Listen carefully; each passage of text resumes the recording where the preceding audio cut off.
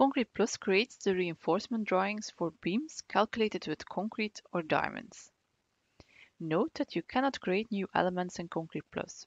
You can only import beams already calculated in concrete or in diamonds. Coming from ConCrete, there are two ways to get the beams into ConCrete Plus. Number one is by opening the ConCrete file in ConCrete Plus. Here we have the file, and now we can start editing. Number two is by clicking the ConCrete Plus button in ConCrete. So I will close this file. This is the same file in ConCrete. We have over here a ConCrete Plus button, and I click it to make the transfer to ConCrete Plus. This is by far the easiest and most direct way. The project list is identical to the one in ConCrete. This will be our guide within the file. Let's take a look at the first beam. I double-click to activate. We get some warnings, and we will come back later on them. I will just click OK for now. ConCrete Plus has automatically translated the theoretical reinforcement quantities into a practical scheme of upper and lower bars and stirrups. We are currently in the window Reinforcement Plan, and we see the long view of the beam. The arrangement and diameters of all bars and the stirrups are automatically calculated and drawn, as well as the required anchorage lengths. This window has multiple tab pages, one for the overall plan and one for each span. The overall plan has a bar bending schedule. Each tab has an indication of the used concrete and steel grades, as well as the scale and the project data. At the bottom of this window, there are a number of functions to zoom, print, create section views, and see notes coming from ConCrete. This is one of the messages we got at the transfer from ConCrete to ConCrete Plus. I will create two section views, and you can easily do this by just clicking the section view icon and dropping the cursor wherever you prefer. This is number one, and this is number two. The section views immediately appear below the long view, and they have all appropriate reinforcement information. After creation, you can just drag and drop them wherever you want. You can print directly from here, and you can also play with the page orientation to see whether the drawing fits best on a landscape or a portrait page layout. We also see the contours of the title frame area. It gives an indication of what will fit on one page with the current scale and layout. In the main view, so the overall plan, we can click any reinforcement and modify the lengths. For the stirrups, I can add stirrups. I can choose another stirrup form, or let the wizard determine the best fitted form. Let us now modify the geometry of the beam. In ConCrete Plus, a certain tolerance can be set for small dimension deviations of the reinforcement plan compared to the dimensions used in the calculation. I'm talking really about minor deviations. So it's about 1 centimeter or 1%. These little values allow you to stretch the results within the calculation limits. Bigger values have no meaning. You cannot stretch the results infinitely. So we can change, for example, the length of the first span to 4 meters and 1 centimeter. And we get some warnings regarding the support widths. These are recommendations from Eurocode, meaning you should provide enough space in the support to place the reinforcement anchorage. If this is not possible, you should choose another type of anchorage, for example, discontinuous. So I will choose 26 centimeters for the first support. And this is the message about choosing another reinforcement type if you cannot provide enough width. And let's set the width of the first support to 26 centimeters. And I will do the same for the other support at the end. We just talked about types of reinforcement anchorage. The icon palette in the middle area provides functions related to the reinforcement configuration. At intermediate supports, bars can be continuous or discontinuous. For the upper and lower reinforcement anchors can be bent, straight, or discontinuous.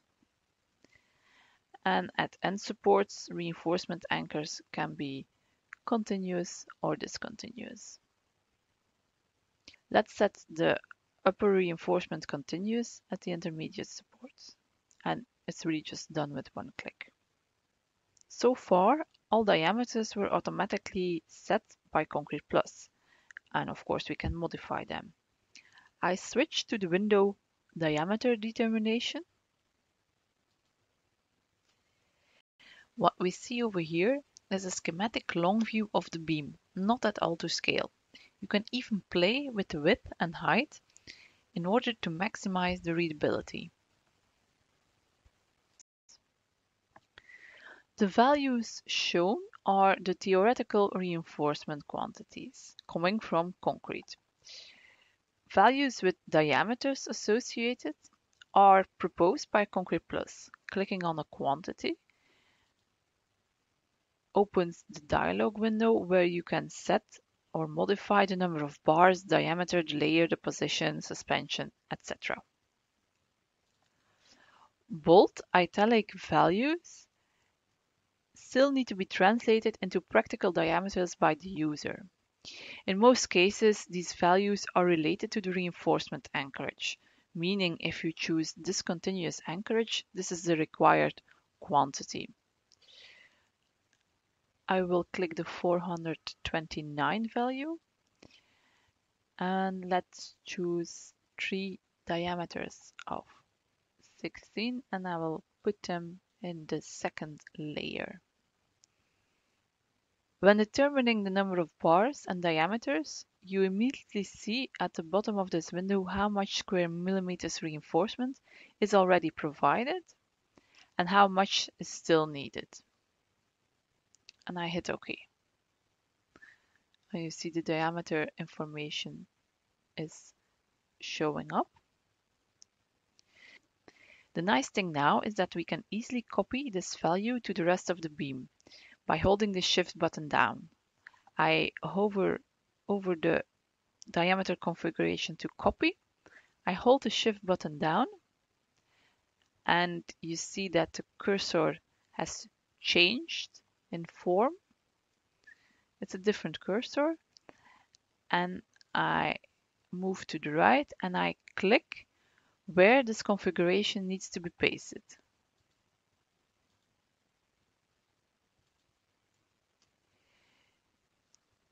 In the other direction, you can use the Control button to copy to the left.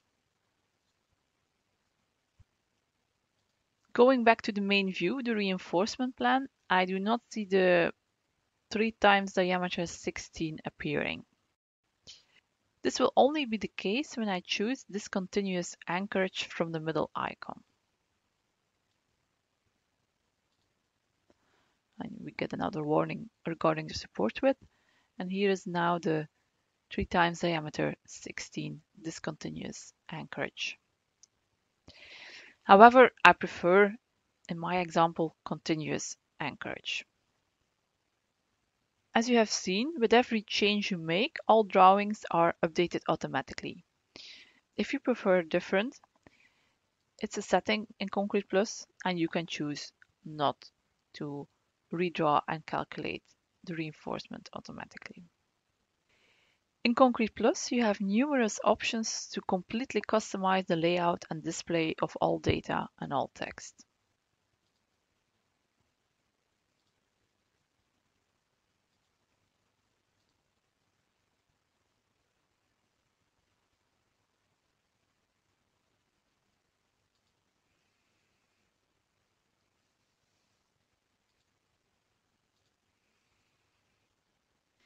Next to that, you have various preferences regarding the diameters and the lengths of reinforcement bars and stirrups.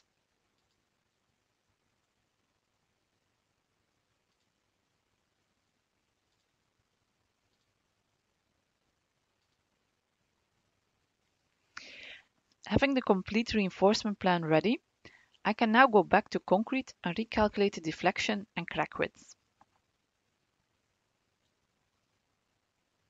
Based on the real practical reinforcement, we can now verify the deformation and crack width.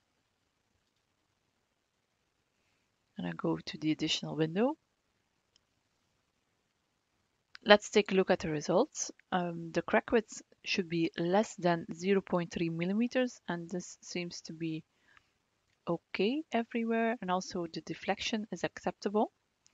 So we can return to ConCrete Plus, and we do not need to modify the practical reinforcement. I'm back in ConCrete Plus. As the practical reinforcement is okay, I can export the bar bending schedule to ConCrete List.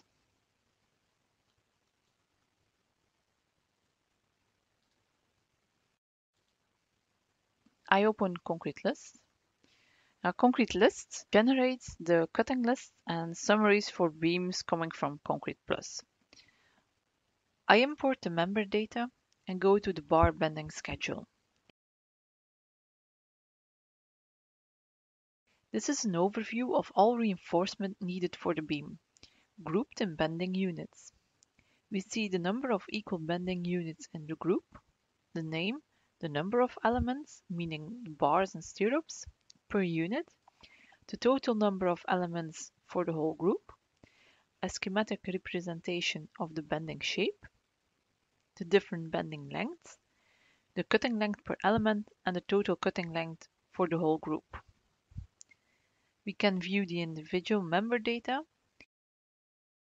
the bending length, the diameter, the steel quality, and so on. And we get also summary reports per diameter, showing the total required weight and length for each diameter. Going back to ConCrete Plus now, we can also make some plot files. For example, we can export the drawings to DXF, to Stracon, to Tekla Structures, and then you can create a plot file for the whole project, a class, or an element. You can also make a PDF report out of this. I'm using the print function now. Okay.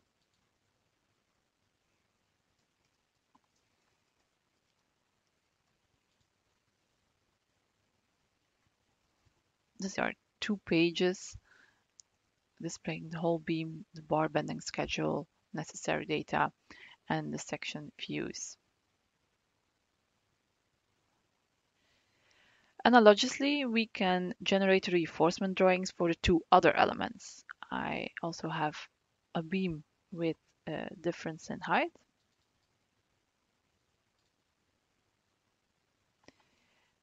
And a one-way slab.